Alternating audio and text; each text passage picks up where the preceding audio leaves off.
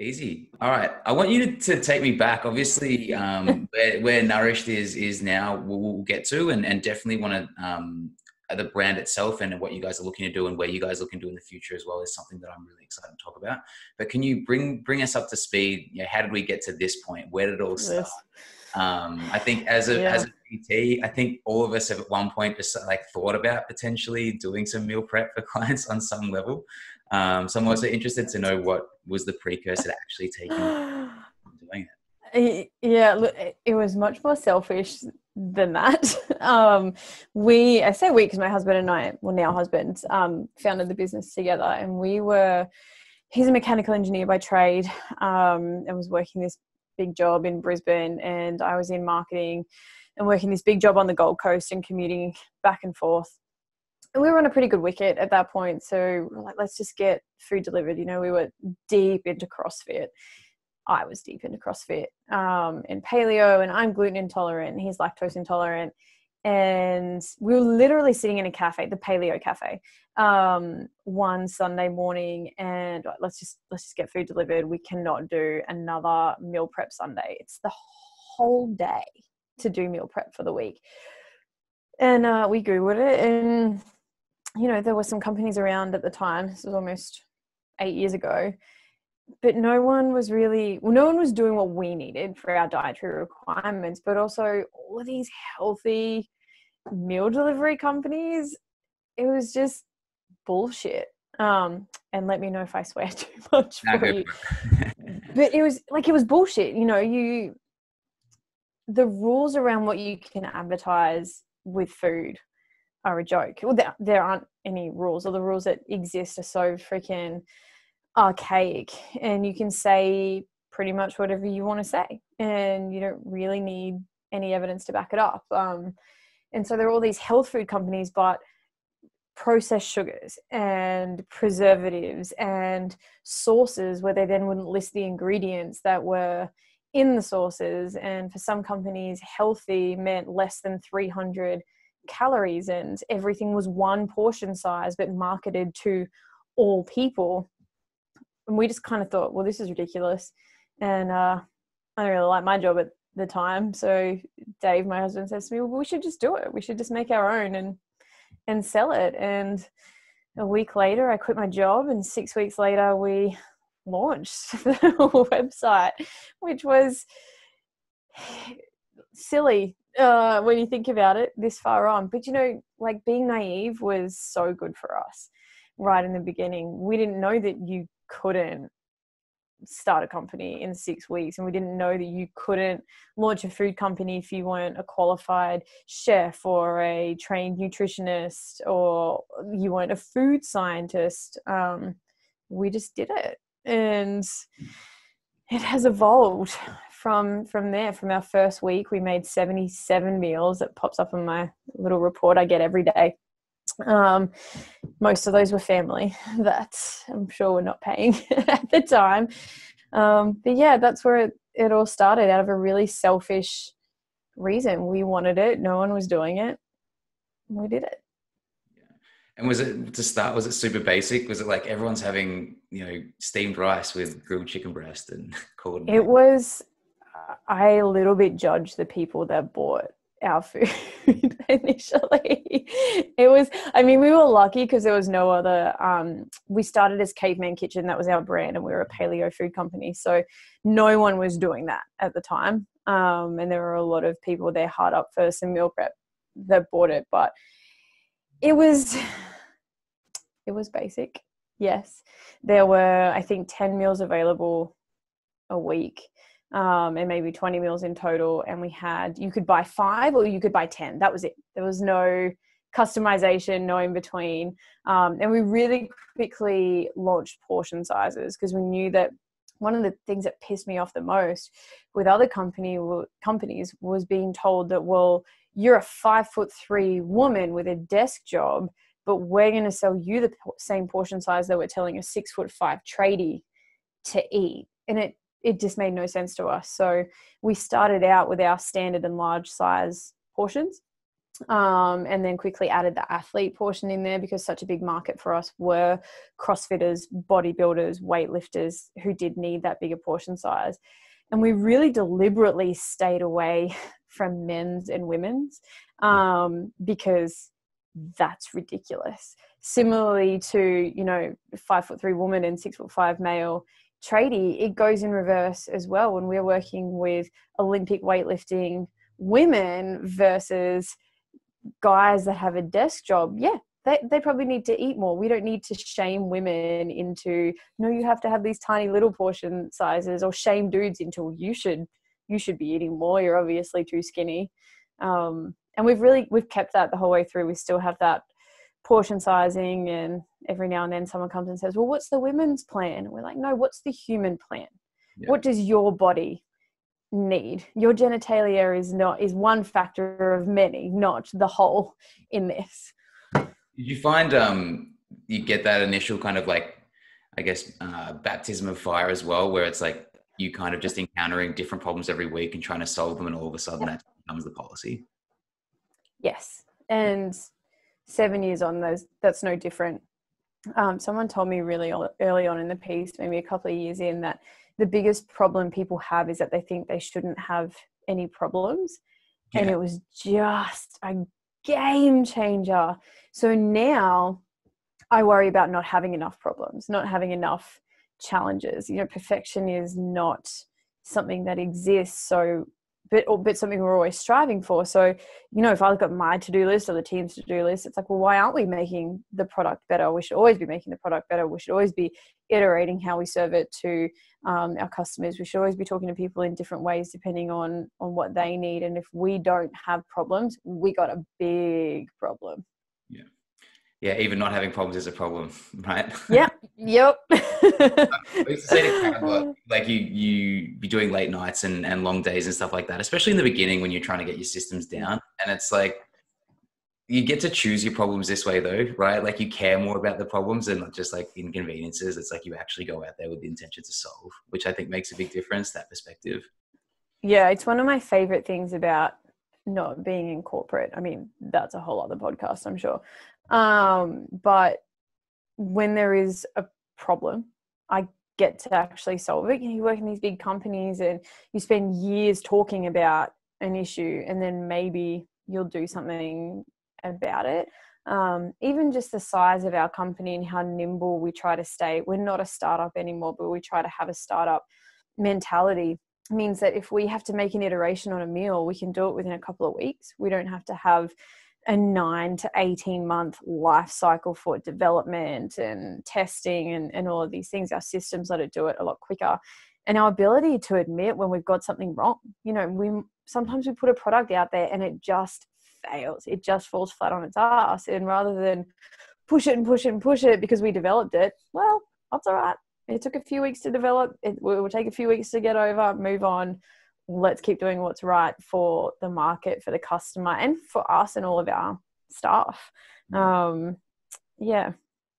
So from I guess 8 years ago too, when you first started, like even CrossFit in itself was still pretty young, still pretty new, like yes. A little bit kind of done. I feel like now it's been accepted as a sport. It's not like, oh, you do CrossFit. Now people are like, oh yeah, that's a sport. They're trying to do their best to make that as hard as possible, I guess. Like changing everything every year. But yeah, I think that there's always not necessarily a luck involved, but definitely the timing, worked out well.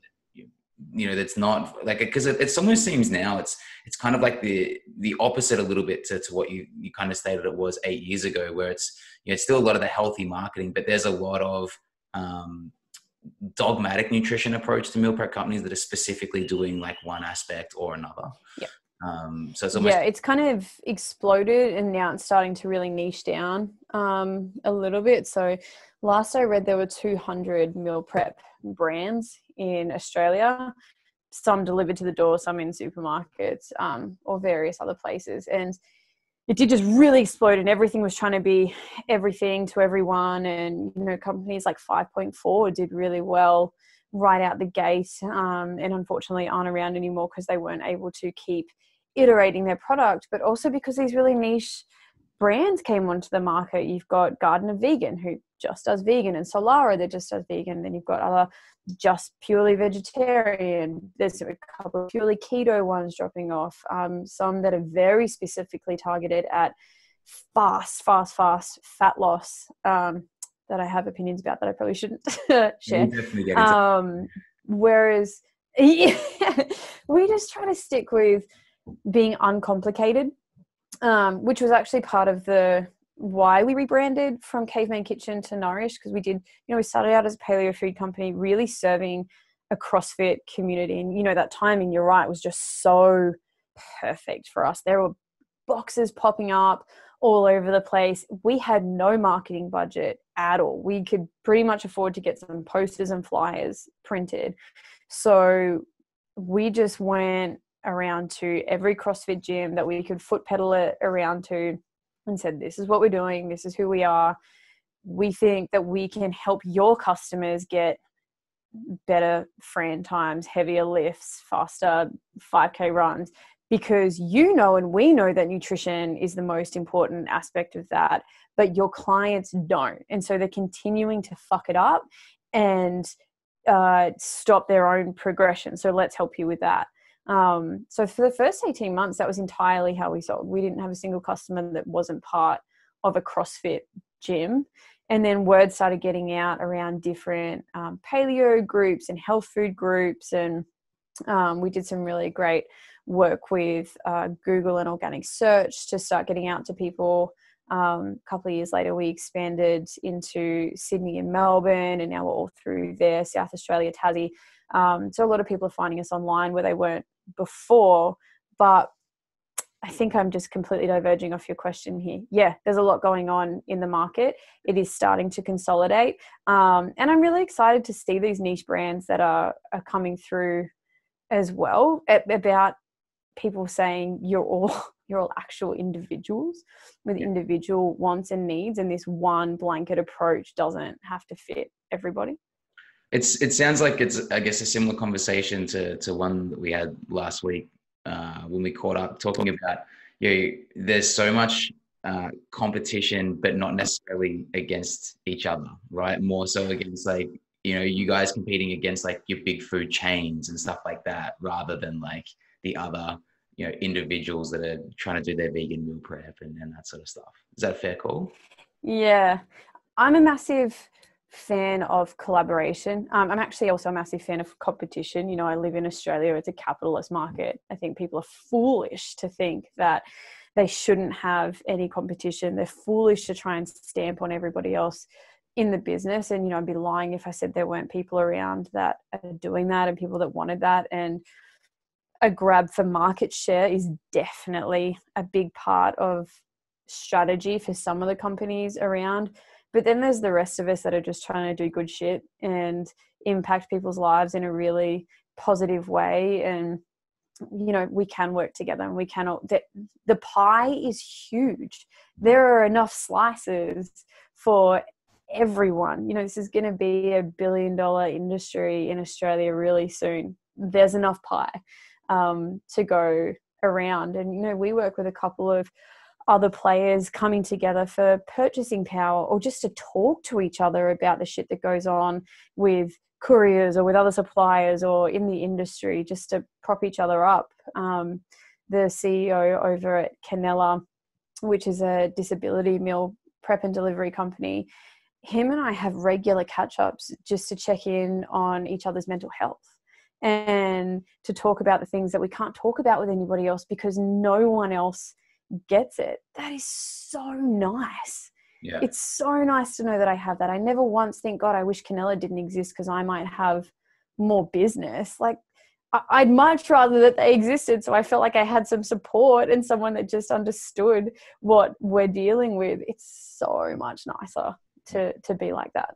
I feel like ultimately that does get rewarded though. I feel like ultimately as a brand, when you are trying to do right, it takes a little bit longer, but once you kind of get moving, you earn where you get to, and you're more likely to hold, I feel, rather than trying to just pull the wool over the eyes and see what happens in a short term, time. Yeah, that was really important to us from really early on, that we grew we created a really solid foundation. You know, I think startup companies are great and raising money is great and growing really quickly, if it works, is great. But how often is that foundation just too unsteady and everything falls over? And my goal and my husband's goal was not world domination. It was not to IPO or cash out at hundreds of millions. Like, what would you even do with hundreds of millions of dollars? I would find that so much more stressful than how I, you know, live now or lived when we first started, because that responsibility is just do whatever you huge. want. You know, we're just right, and it's terrifying, the idea of that. So we wanted to build a solid foundation for two reasons. One, so that we would always be able to take care of our staff. We never wanted our team to feel insecure about their jobs, or like the ground could be ripped out from under them at any point. So for me, you know, the vision of our company is to have real and positive impact on the health of humans. And that is so much about our customers. But for me as the CEO, it's equally as about my team and how I can impact them every day. And one of the greatest things I can do for them is give them job security.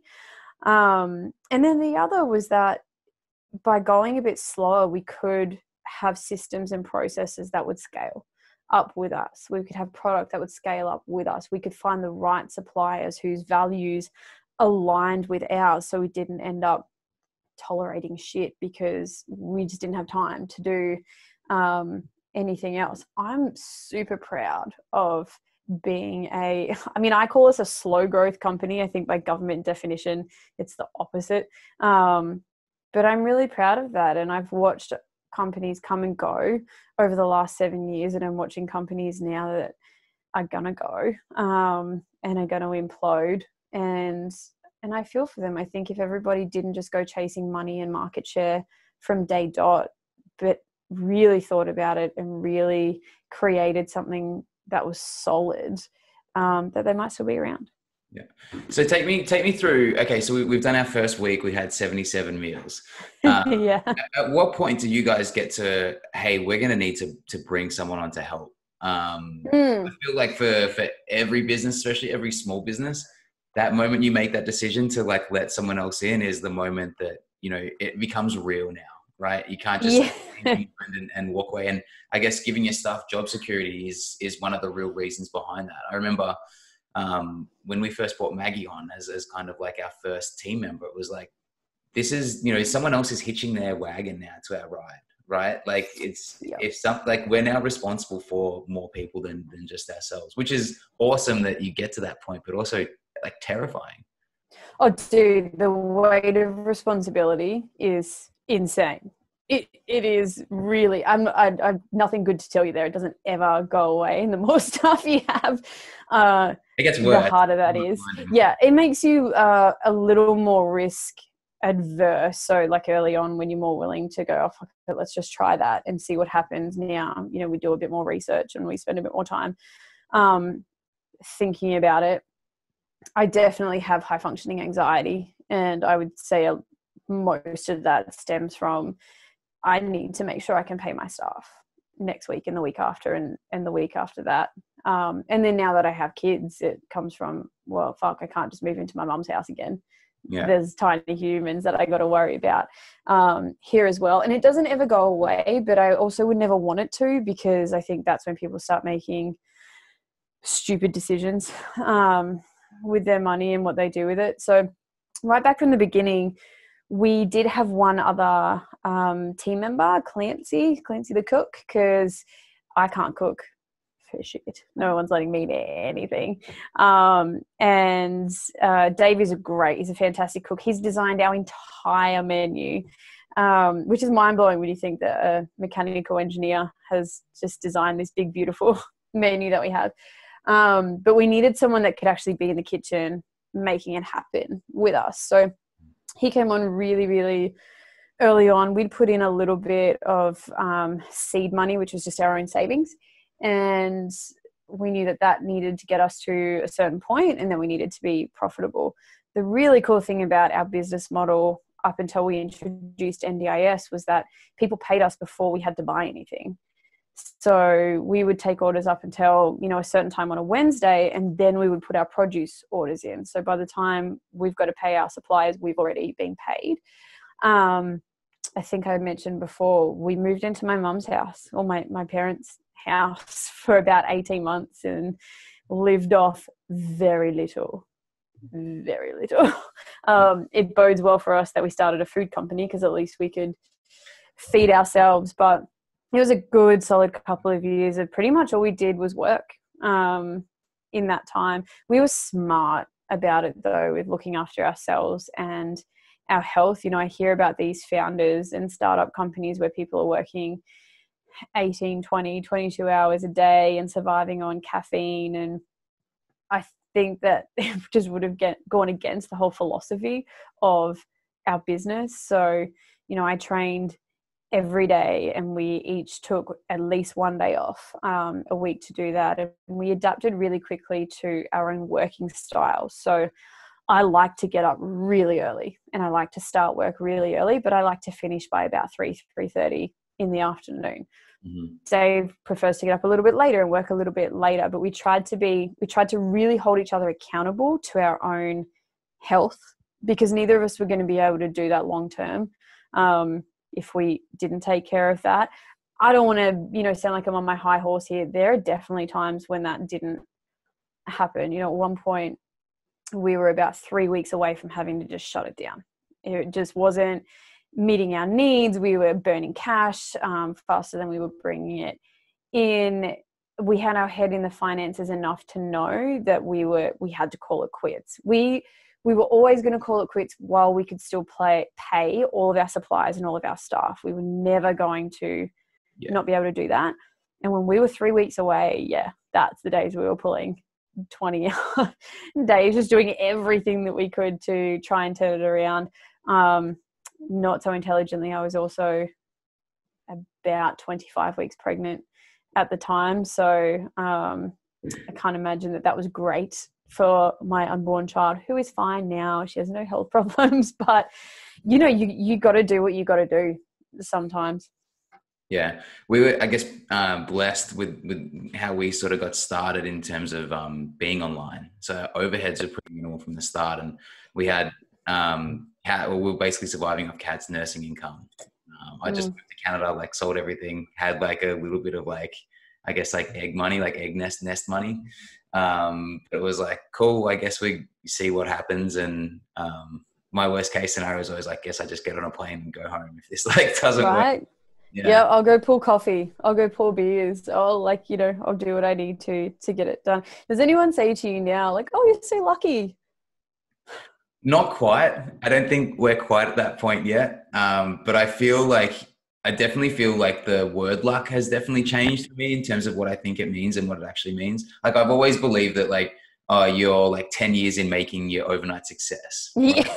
Yes. So, and I used to think a lot that there was one particular event or one particular moment that was going to change the game for us, that was going to like bring us from like this kind of area of like obscurity and help us like advance like wider than just our network of like friends and affiliates and stuff like that. And what I've noticed is it's not any one big event, but it's like everything that we're doing on like every front that's like slowly working together and together and together. And now when you look back 5 years, you see how far you come, but it wasn't one thing in particular. So I think I think my understanding of luck has changed. And so when people do sort of mention, I'm like, it's not what you think it is. It's just like that preparation meeting opportunity. Yeah, I totally agree. I get asked about luck a lot. Not a lot. I've been asked about it a couple of times, and I don't like the word because I think it makes people feel like you didn't do the work, and also like they could just do it at any second, which I mean, if that helps you sleep at night, great. But I think I acknowledge the privilege that I was born into. You know, I was born into a middle-class white family in Australia. That's some fucking privilege right there. But what I chose to do with that was not luck. That was just a lot of hard work, a bit of idiocy on some part, and not having a lot of risk at the time. Not having a lot to lose at the time that we started it. You know, I could move into my parents' house and I didn't have to support kids and we didn't have to start with staff and we didn't need a ton of money to put in right in the beginning. And, you know, if I had to make those same decisions now, there's absolutely no way that I would do that. I was just privileged to be in a position and take the opportunities that were in front of me. And look, to be fair, only one person has ever said to me, "Oh, you're so lucky." And Yeah. I wanted to punch them in the face, because you're right. It's not an overnight success. It's not one great leap. I don't know any successful company that it's been one great leap. It's 1,000 tiny steps, and then it's 1,000 more tiny steps, and it's 500 backwards, and then 1,000 more tiny steps. And when you're in it, you know, it's really hard to see. It's hard to see that you're moving forward, because it's just like a grain of sand at a time. And even now, you know, I can look back and say, oh, we started on 77 and we are where we are now, but it's still on the daily feels like a tiny creep. Yeah. Your perspective changes, right? Like the first time we made $1,000 in a month, like we were like over the moon. If we had $1,000 a month now, I'd be panicking. Like I would be right. Panic stations. I'd be like, what is happening? The other word, speaking of luck, the other one I really hate too is talent. When people are always like, oh, you're so talented. It's like what? You just, you know, like it's kind of the same thing, right? Yes. I'm just an average person. It's more of a cop out, you know, for them to say, oh, like how lucky are you that you're born with like X, Y, and Z, and that like you're so talented. Yeah. It's like, it doesn't really work like that. Yeah, we're not talking about basketball here and you were born with height. Like I do not have above average intelligence. Jesus, nobody would argue that. It's just willingness to put everything on the line, and then perseverance to keep going with it, and having, I mean, I guess the only smart part of it was picking the right opportunity at the right time. So there's opportunity. It's like it's floating around everywhere. Mm-hmm. You just have to get it at that right time. And we just happened to do that. I mean, some would argue that we were too late in it, or that we didn't maximize it enough when it was. But for our goals, for our life and what we wanted to create, it was the right time. Would I go into this market now? Absolutely not. There's 200 brands of pre-made meals in this country. There's 3 major players, 2 of which just raised a shit ton of money. There's no way I'd go into this market now. But there would be plenty of other opportunities that I would take now. This was always going to be the pathway. This Nourish'd is just what it happened to look like. Yeah, I think you're right. You know, opportunities neither good or bad, and it's more so the ones that you choose to take that sort of like define who you are. But I think for us, and I know this is kind of a subject matter that's close to your heart too, one of the first things we did once we started working with people was like, okay, if we're going to do this, like what's our mission statement? Like what are our values? Like what do we actually stand for? And when you understand those and you really think about those, and you don't have 100 of them, you only have 4 or 5, right? It makes those opportunities easier to determine which ones are right and wrong, because what's concurrent with what you're actually in business for, or what you're actually trying to achieve, right? Yeah. And again, removing the luck out of it, right? And the chance. Yeah. And it really just helps. You're right. It helps with focus. Because there's a million opportunities. We could do this, we could do that, we could do this. We're like, okay, what is the vision to have real and positive impact on the health of humans? Now, we do that mostly through the delivery of beautiful, healthy, wholesome food. But for me now that I have a team in place that's really taking care of that and doing it so brilliantly, I get to look at what does the rest of that mean? What is, you know, there's a reason that vision statement doesn't say food, because health is so much more than that. It's mental health, which we can see in our values. We're humans before numbers. Start with kindness. Think without limitations. How do we start impacting people in that space? And so we work a lot with our customer care team on not just solve the problem for the person, but give them an amazing experience. Make what they are grateful for today this interaction, because you don't know what they've got going on. Maybe this is the only positive thing that happens for their mental health today. Maybe you change the whole course of the day or the week or the month or the year for them just from this one interaction.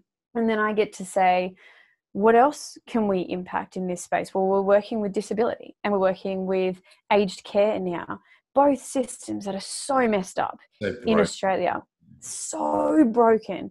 We can have real and positive impact here, not just in food, but in the way that policy is shaped, in the way that distribution is shaped, in the way that just the treatment of human beings are shaped.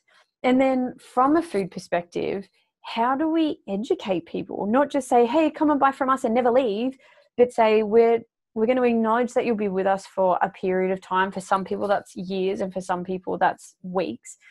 But in that time, how do we educate you to make better decisions for yourself, for your own physical health and your own mental health? Because for a lot of years, I didn't know how to do that until I found this way of eating, which is entirely uncomplicated. You know, I just eat real food. But before that, the health problems I had with endometriosis, with PCOS, with my gluten intolerance, with asthma were so significant that I would never want other people to be living like that just because they don't have that education about nutrition and education about themselves and things. You don't need to go out and spend years and years and years getting a degree just to make basic changes to understand yourself. Now, by all means, we engage nutritionists, we engage dietitians. We think that the research and all that, everything that's going on in that field is so important. And we just want to take that and package it up for people in really simple, digestible, pun intended, way so that they can learn how to live a healthier, easier, simpler life. Yeah. I think the longer that we have MTMM, the more we've noticed that the actual nutrition part of what we do is such a significant but such a small role. Yep. You know? And it ultimately gets to the point where it's like, hey, we're not actually talking necessarily about what you are or aren't eating. It's like, how are you talking to yourself, and you know, what is your like understanding of like what you're here to do and what you want to do, and what's your self-worth, and you know, why do you talk to yourself like that? And solving that, you just realize, you know, how deep things like food really like go to the core of someone, right? And it is so much more than just like protein, carbs, fats. Right? Yeah, it's so behavioral. It's like, how do we not change what you eat, but how do we start to make changes to your behavior and your understanding so that you can make better decisions? Like, I would love for people to come to us, buy our product for a few weeks, learn about themselves, their bodies, what they like, what they react to, and then go away and be able to do that for themselves. Most people actually like cooking. I don't understand them one iota. But if you like it and you know what to do with it, that's awesome. I love that, and I want that for everyone. I'd much rather that than they stayed with us for years on end and learned nothing about it and then ultimately left and ended up unhealthy again. You know, when I go traveling, I obviously don't have Nourish'd available to me, but I know what I can and can't tolerate. I know it's going to make me feel good and not make me feel good. And it's really important, I think, especially, you know, for girls. And I was young when I started this company. I was 26. I just thought that I looked and felt a certain way, and that was so different to what I saw in media or what I saw on Instagram. And there were two shifts for me with that. One was finding out that I was gluten intolerant, and so actually I was just bloated all the time. Yeah. But two was that mental side of it and that behavioral side of it, that not everybody looks the same, and that there are such things as filters. And I've been researching a little bit the amount of work that women have to do to pose on Instagram to get the shot. Sweet Jesus, they're all going to have back issues when they're old, because the positions that they have to put themselves into, you know, even just last year, I thought I had such bad skin. I was like, no one else looks like me. What is going on? I feel like I'm doing the right things for it. It was just filters. It was Instagram filters. So I stopped using Instagram for a while. Now I use it again, and I do not filter anything, any story, any photo I put up there, because I would never want somebody else to think that my fakeness is a reality that they should be trying to achieve. That went off on a whole tangent there. You've caught me on International Women's Day, so I've been all up in the women's psychology space this morning.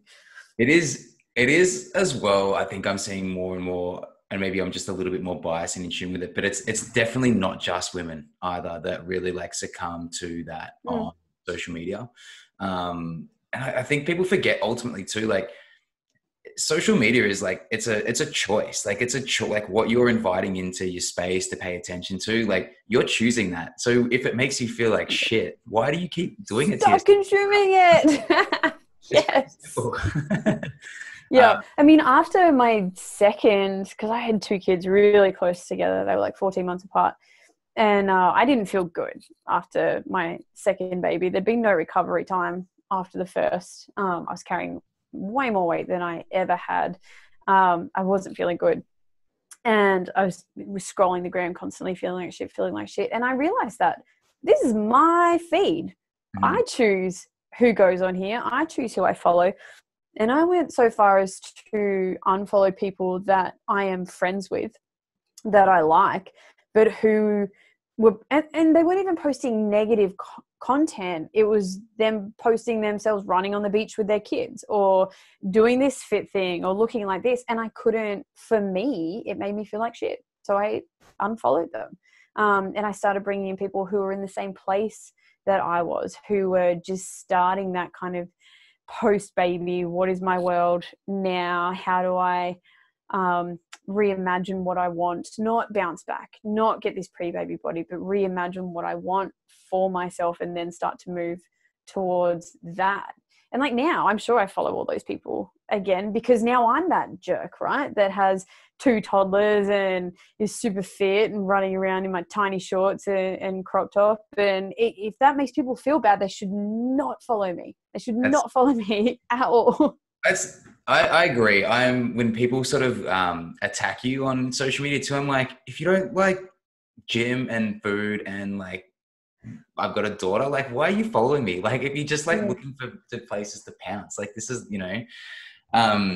I want to circle back a little bit. I think, look, the whole pregnancy and postpartum, and again, that's obviously a topic that's been pretty concurrent here in this house recently as well. And we're kind of at that stage of life too. I think 7 or 8 of our friends we've all had our first kind of kid within the same sort of 6 months, within 6 months of each other.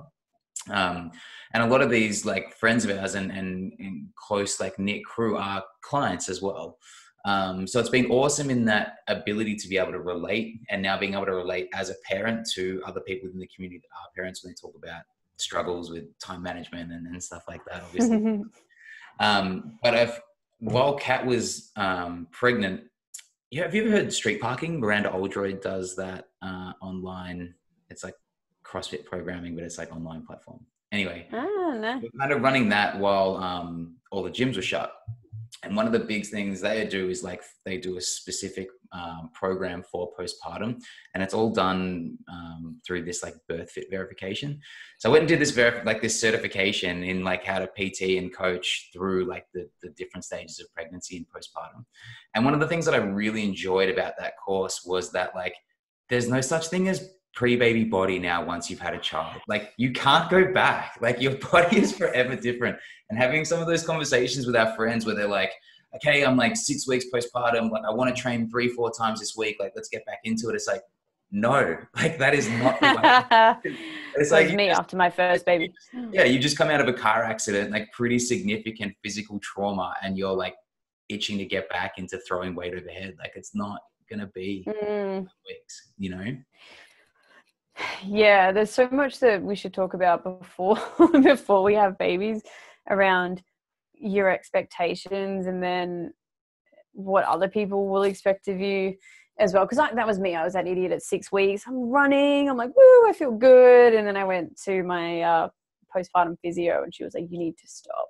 Yeah. There will be no running. There will be no lifting right now. And it's really hard to adjust. Like it's really, really hard to look in the mirror and not recognize the person looking back at you, because I think, pregnancy is slow. It's 9 months. So you have this kind of gradual adjustment every day.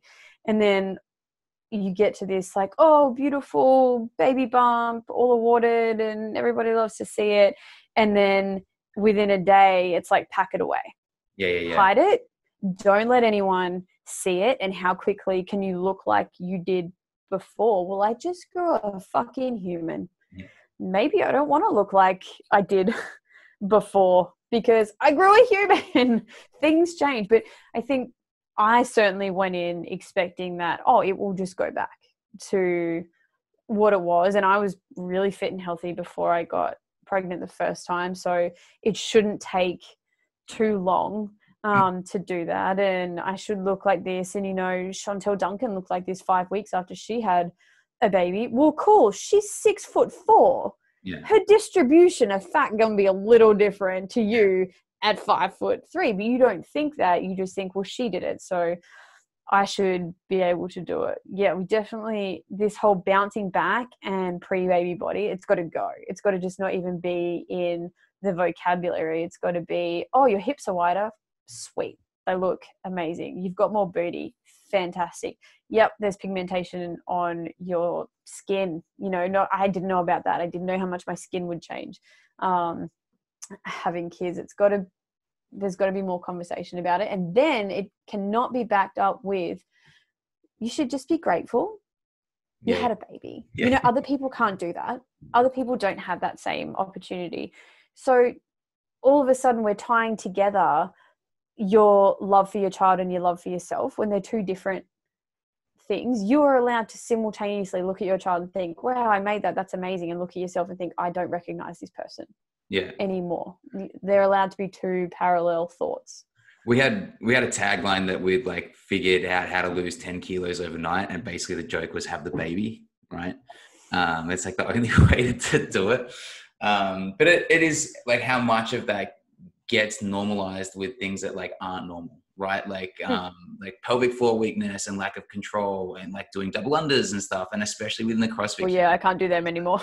Yeah. And it's just become like, oh, that happens, you know, that happens. It's like, actually, no, like that shouldn't happen. Like that can be, you know, treated and fixed and worked on. But yeah, it's going to be, you know, you're pregnant for 9 months. Let's give ourselves at least the 9 months afterwards to try to start to get back to that point. Right. Yep. And look, it is hard when you're in it, when you're used to running at not literally, figuratively running at a certain pace and achieving certain things, to not just want to like jump back into it. And I can fully acknowledge that it's only with retrospect that I can say all these things, that I can say you should slow down, that you should take longer, because when you're in it, it is so hard. You know, like we were talking the other day about this surgery I've got coming up, and I can't train for 10 weeks after that. My biggest fear about this surgery is not being able to train for 10 weeks after that, because that is hard. Like when that's your whole mental health outlet, when it's so much of your identity, and it's probably not particularly healthy, but so much of what I look like physically is a representation of who I am, that I am determined, that I am hardworking, that I am disciplined. And to be honest, I couldn't give a shit what anybody else sees when they look at me, but they're the things that I want to see in the mirror. And so when I'm not that, which I wasn't post-pregnancy and I won't be post-surgery, it's really hard to work your mental health around that. Well, I'd still say those attributes arguably become like more prominent and more important now over the next 10 weeks. Yeah. Right. Yes. I'm on a mission to put on muscle. We've gone well off topic, which is awesome. I love it. One of the podcast. I want to circle back just to, you started touching on the NDIS and a little bit of aged care stuff too. I think that is the most, like genius, I guess, kind of like in terms of what I think, and what I think a lot of people, especially traditionally, have thought when it comes to meal prep companies. And you're right, like, yeah, it's the CrossFitters and it's the bodybuilders and it's like the gym rats and the people that like can't cook but like don't want to eat fast food and that kind of middle ground. But I think the pivot to being able to provide like real actual food to like aged care, and especially the NDI. Was that just like light bulb moment, or was that like something that was always kind of No, but it was one of those cool startup, small business, iterate really quickly things. A lady called us up, her name was Linda, in 2017, towards the end of 2017, and she said, "Are you registered as an NDIS provider?" And we're just like, "No, what you talking about, lady? What is the NDIS?" She's like, it's the National Disability Insurance Scheme. It's fairly new. If you register as a provider, I can buy food from you out of my plan that the government gives me. So I pay you a tiny bit and they pay you the rest. And we can only buy it from registered providers. So she helped us. She wanted it and no one else was doing it. So again, that same scenario. So she helped us look into it. She was the one that sent us, here's the link to where you register. Here's the information that you need. And God knows how, but we got it done in 3 weeks, which if you've ever had to deal with government is just a nightmare, and certainly would be a much longer process now. But yeah, now 50% of our market is with the NDIS, so people, Australians living with disabilities. And it was so commercially smart for 2 reasons. One, because it diversified our market. So if one drops out, we've got a fail-safe going back to that security and foundation building for our team. So if we go into a recession, that's fine. The NDIS is still there. If the NDIS goes away, that's fine. Our general market is still there. And then aged care makes up another part of that portfolio that we're growing into. But the other reason it really made commercially good sense was because we wouldn't still exist without it, because I would not have kept going. I needed something more.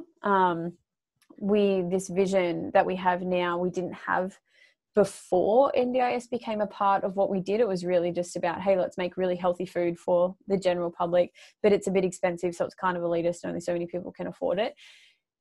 Now, like, we make some difference for people. We're not just talking about, oh, I just don't have time to cook my own food. We're talking about, if I didn't have your product being delivered to my home each week, I'd be living in a nursing home and I'm only 24 years old. Yeah. Or I'd be eating tins of tuna. Or, almost 50% of people living with disability in Australia are living on or below the poverty line. So they can barely afford to eat anything, let alone good food. Now we get to introduce this whole other part that says the government will help you eat really, really well. Enter a pandemic, and you've got people who normally have support workers coming to their home to cook food for them, and they're not coming anymore. And then there's this whole other part where even people that still have someone coming to their home and coming into their kitchen and cooking their food for them, that's great. But they're not necessarily, well, they're definitely not a qualified chef. They're probably not qualified nutritionists. I'm sure they're great people, but they're not necessarily the best cooks out there. When we get to say, well, we've got a whole team of chefs over here making fucking delicious food that we can deliver to your door, and all of a sudden having a disability doesn't mean you have to eat shit. Or you have to wait. Imagine if your care worker is running late, they're stuck in traffic, it's 8 o'clock at night. Tough. You don't get to eat till that person gets there. Or you have a fridge full of food that you chose. So you get to pick what you want to eat. You get to have it when you want to have it, and it's accessible for you. You can open it, you can microwave it. You don't have to wait for somebody else to do it for you. That level of independence, the mental health that comes along with that, it just it absolutely sparked something for me with our customer care team, saying to them, you don't have restrictions on how long you talk to a customer for, because one of the biggest issues people living with disability have is loneliness. So when they call up to place their order, we might be the only human interaction they have that day or that week. Oh my God, stay on the phone, have a chat. See what's going on with them. Tell them what's going on with you. My team have made friends of some of our customers and people living with disability across Australia. And it's just, it gets me going. It's so much of the reason I go to work every day. And then, add home care, which is a part of the aged care system into that. And I'm looking at the rate of malnutrition in people over the age of 65, which is a joke. The way we treat our seniors in this country is disgusting. And saying, you know what, I want to pick a fight. This pisses me off and I want to make some change here. So my team can do it with meal delivery, and I'm going to spend some time over here seeing what we can do about policy, because, wow, I don't want to grow old in this country if this is the way we are treating our people. It's been, I obviously get really passionate about it. It's a really cool part of what we do. I think we're starting to see a change too, right? Where your metrics of success are more about impact than about dollars. And so when you find like those areas where you can actually have an impact, it's worth so much more, right? I get, yeah. There's a balance in that there too. We talk about that a lot, that if we can get the value right, the dollars will follow. And so far that, that is proving to be correct. And I had some guilt for quite a while about not being a social enterprise, because that seemed to be kind of the buzz thing. And if you weren't and you were just out for profit, why are you doing it? But this way, no, we're not a social enterprise. We are a for-profit company, but we do really, really good shit, and we leave a really, really solid and positive impact along the way. And if the day comes that we're not doing that, we won't exist anymore. And I think you need that for longevity, right? I mean, unless money is a huge motivator for you, in which case fucking go for it. But for most of us, we need more than that. Or why would we just go have jobs? Like, I would certainly be paid more if I just went and got a job. If I had been working for the last 20 years in corporate, I'd be paid a hell of a lot more than I do now, but my soul would be non-existent. Yeah, I think when you kill the corporate dream, you realize that like no one can pay you enough for doing shit. Yes. Yes. Yeah. Tell me a little bit more, expand a little bit more on that wanting to affect change with policy and stuff like that. Is there anything specific that you've got your eye on? Any specific feathers you're trying to ruffle at the moment? Well, always. At the moment, I am trying to stay focused and true to the original mission for me, to have that solid foundation and not put the team at risk because of what I want to fight. So I've just hired a general manager. She starts in a couple of weeks. And she's basically going to take over running the day-to-day of the company, so I can spend more time doing that.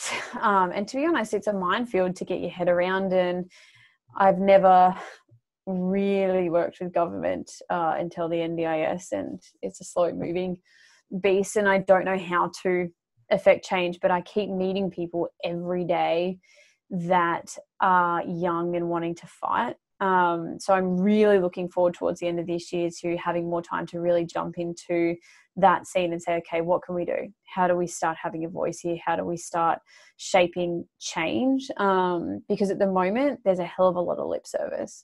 The PM came out just the other day and they're putting this many more $1 million into home care and aged care, but what they're not telling you is that it's not even a third of what they need. They're not telling you that people are still dying, waiting for the money to come through to support them in their senior years or through their disability. And I think the best thing we have going for us is that the intention is right and the execution is fucked.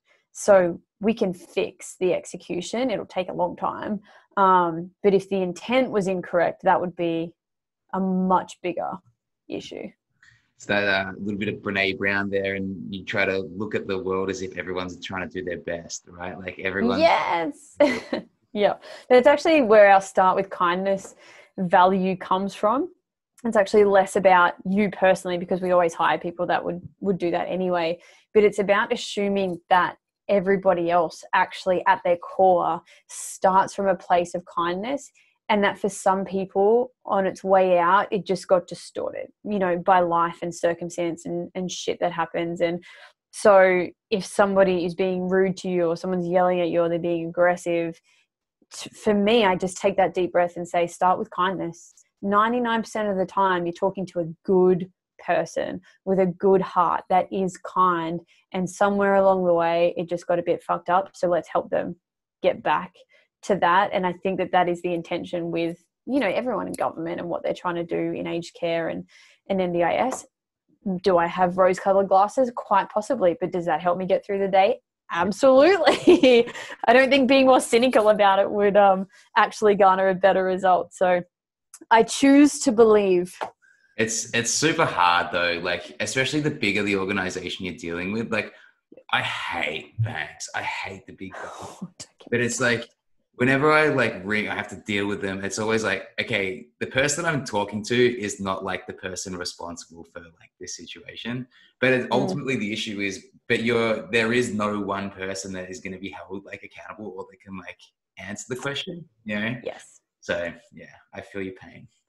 Yeah. And look, I don't always get it right. I literally stormed out of a Telstra store on the weekend because the person was rude to me and I couldn't get what I wanted. So I stormed out. And as I was walking out, I was like, that's not starting with kindness, Abbey.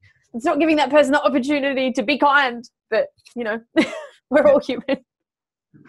All right. So I had a little bit of the past and the backstory. We've had, you know, a little bit of the present and what we're currently doing and what's the future look like? I guess you kind of alluded to it just there. You're bringing in a new GM so that you can take a bit more of a step, I guess, away from the Nourish'd day-to-day and more kind of into that value system and kind of push in those more philanthropic kind of endeavors. Almost. Yeah, well, I really want to be able to say, what can we do with this vision outside of food and how can we do more of that?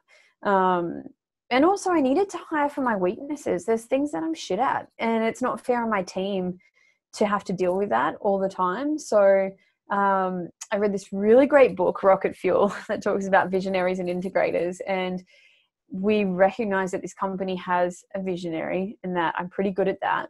But I'm not good at the integrator part of it, which is giving the team enough support to do their jobs or following through on all the systems and the processes or being as operationally savvy or caring as much about operational stuff as I should. So we literally wrote a list of what are my weaknesses here, and we went to the team and asked them what they were.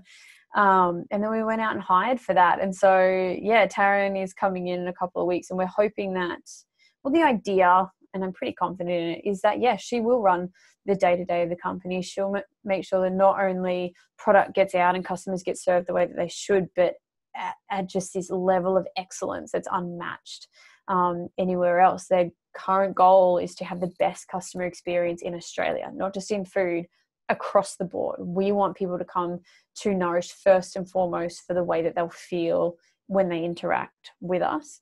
And then, yeah, I get to say, okay, how else can we have real and positive impact? I would love to host meetups and lunches for our clients living with disabilities in cities all over Australia, because they've identified that loneliness is such a big problem. So how do we bring some people together just to have lunch together and bring in the support workers that we might need to help with that, so that their carers, who are generally unpaid family members, can go and have some time to themselves? And how do I find some time to sit with other startups in the aged care space and say, okay, what are we going to do over here? How do we make some change? God, I'd love to just take my team into some of the nursing homes and retirement villages that I've been privileged enough to visit recently and just talk to people, you know, have that impact. I really respect companies that have these big visions, right, that are going to affect millions of people in one go. You know, Elon Musk when he does things, or Branson when he does things. I think that they're fucking amazing. But I also truly believe in the ripple effect of just one act. And so when we can do these small things, when I can bring 6 people together to have a lunch, and then they go back and they're kinder to their carers, and then they're kinder to the next person they meet. Like, I just want kindness to spread like fucking COVID did across the globe. Yeah, I think that's kind of where I'm going to be spending some more time. And look, I want to spend some more time with my kids.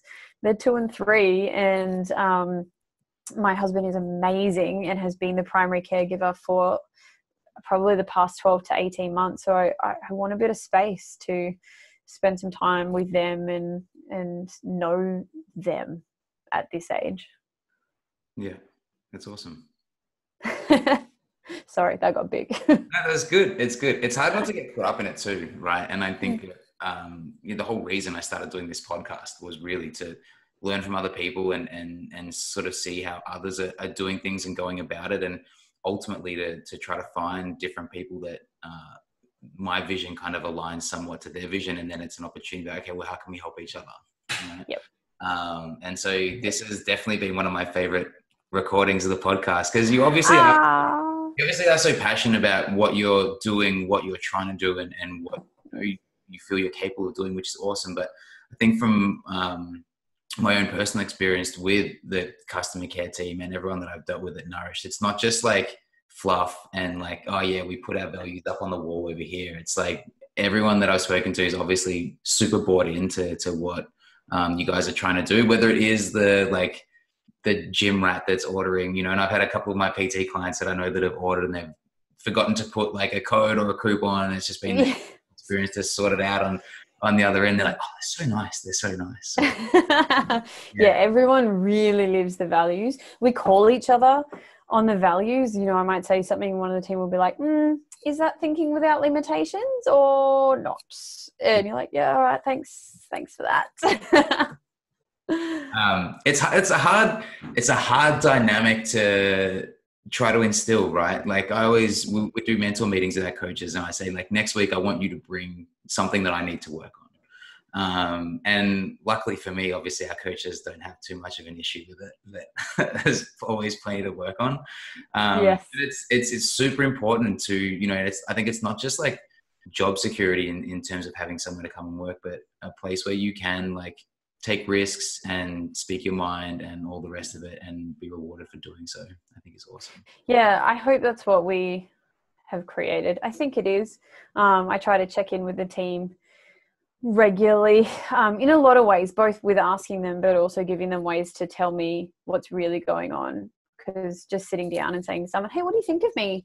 For the most part, they'll tell you how great you are because they're great people. They don't want to hurt your feelings. But yeah, I mean, sitting down and writing a list of your own weaknesses so you can hire somebody else to fill them is confronting, really confronting. But I did read a book a couple of years ago, Ego is Your Enemy. I wish I'd been given that book when I was 20. Getting my own ego out of the way has been a game changer. And absolutely in my business, in my marriage, in my friendships, one of my personal values is challenge or growth.